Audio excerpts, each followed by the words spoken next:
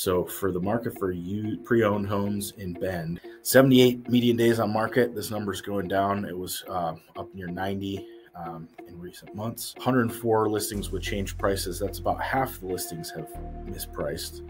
Previously, we'd seen closer to 80% of listings have mispriced. Average price change is 5.81%, and that number is also going down, which reflects the equilibrium that we talked about and the acceptance.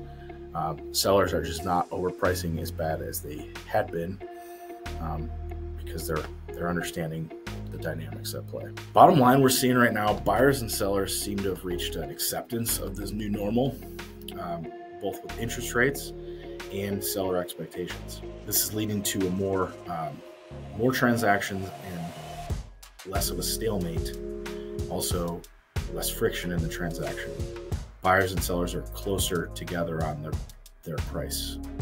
Ultimately, this is resulting in a better experience for participants on both sides.